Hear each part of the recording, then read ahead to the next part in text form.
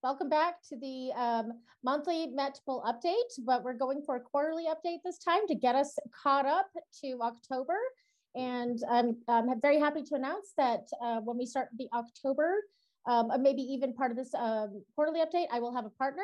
The honorary Professor Pat Brown will be bringing a different perspective to the monthly MetBull updates. So I am very excited to be getting back on track. And so yeah, let's take a look at the July numbers really quickly. We had 110 approved and published classifications for the month of July. And I think everybody knows we had one witness fall. Anybody remember what that is? It was Cranfield, the first US fall in almost 4 years. So we'll talk a little bit more about that one later. So for July, we had a total of 43 different classification types out of the 110 meteorites that were approved. First, we're going to look at the chondrites that were approved. So we have the carbonaceous chondrites. Out of those, there wasn't anything, too rare, but the C3 group of meteorites, the C3, I believe is ungrouped. Those are, there's not a huge amount of those. The Rudies are plentiful, but with the L and the L chondrites, we have some rare ones in there. We have, there's only 10 L7s. So that was the one that was approved in July was the 10th one. And even more rare is the LL5 melt breccia classification. And that one was the fourth meteorite classified as that type. So pretty cool. The H's, there's some slightly rare, but most of those are, pretty common. The H3-5, there are, I believe, over 100 of those. So not as many as the other H's, but still not as rare as the other ones. We have the HED meteorites. And with the HEDs, we had the anomalous eucrites. I think there were only about, that was the 15th one. And then we also had the 5th diagonite melt breccia. And since July, there has been a 6th one, I believe, classified. But the 5th one, I believe, was a Mark Lyons classification, I think. And it was the largest diagonite melt breccia to date. And the most rare classification that we had in July was the lunar trocholite melt rock. And that was only the second one. The first one was classified in 2019, I believe. So yeah, some a good variety and a wide array of different classifications there. Only 3 continents on the list this time, but that's not unusual. But it is nice to see North America and the United States on there. So, and Cranfield definitely was the star of July, in my opinion. So we have the smallest total known weight meteorite for July. And I am sorry if I'm running through these quickly, but this is a quarterly update. So we're going to get caught up and then we can go into more detail on the next monthly update. But yeah, only 11.4 grams, not the smallest one we've ever seen, but still pretty small.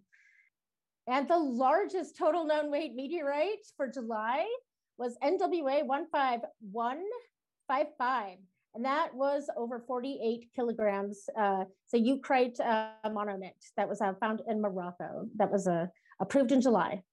Usually I feature a few different meteorites for the month, but since we are trying to get caught up to date, I'm just going to talk about Cranfield because that one was pretty special. And it was really awesome to follow it. This was kind of the first fall that I followed personally, that I knew people that were, in all the pictures and the different video clips I saw. And I thought that was pretty exciting. So on this slide here, I have the United States falls listed for the last 10 years. And as you can see, the last one was Hamburg, and that was back in 2018. So this was a pretty big deal. And even a bigger deal if you realize, you think about the fact that there have been 2 more United States falls since then. So kind of unprecedented.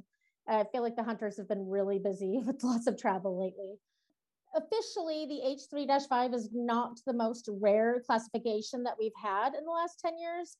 The one that literally has the least amount of meteorites classified under it is the C one, the one that is for Sutter's Mill. But I don't think that we classify meteorites just simply as carbonaceous anymore. So not definitely not necessarily a fair assessment. So I say Cranfield still is the most rare of the classifications that we've had in the last 10 years. Like I said, it was a really significant event. And Mississippi, they haven't had many meteorites before. They only had 4 classifications up until Cranfield. So that makes their 5th, and it was their 3rd witness fall. And their first H chondrite classification. But I'm not going to go too much into detail, like I said, because we're trying to get caught up. And a person on our crew kind of summarized all of the details around the Cranfield fall already. And that was Mike Kelly. He wrote a great article that was featured in the Meteorite Times. You can see the title there and the date. And I have a link at the bottom if you want to go check it out.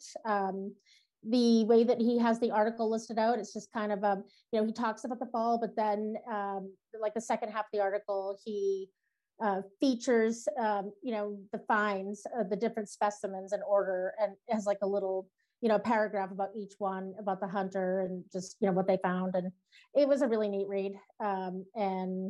So check it out if you want to learn more about the Cranfield fall. So that was the update. Like I said, we're doing 3 altogether. So that was the update for July, and we will continue with the August and September sometime in the next week, either Saturday or next Wednesday, and hopefully get that all wrapped up in the next session. So thank you guys, and let me know if you have any questions. Awesome. Cool. Excellent job, Sue. Really nice. That was Good nice. stuff, Sue. Thanks. Way to Thank go. you. Nice Great job. job. So I'm way behind on the MetBull updates, and pleasantly surprised that people have been asking for updates on it and when I'm going to be getting back to these.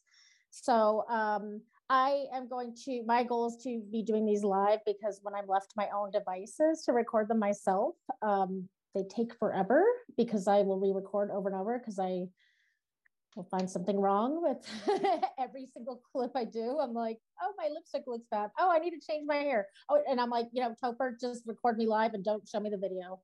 That's how I'm going to do it. So, and I've also asked for help. So maybe not tonight, but Pat will be joining me on some of these and giving a different perspective, the perspective of like, he's going to be looking more at the petrography and like the chemical composition, all the stuff that I don't really look at. I look at the more human interest or just the numbers and stuff. So hopefully that will make it more dynamic and, I don't know, more well-rounded of an update. So I'm going to record the update for July tonight, and then either next Wednesday or this Saturday, I will double up and do August, September, and we're going to send out one video with a quarterly update so we can be caught up, and Pat and I can start our new way of doing things for October here in a few weeks. I'm so proud of you, baby. You did a great job.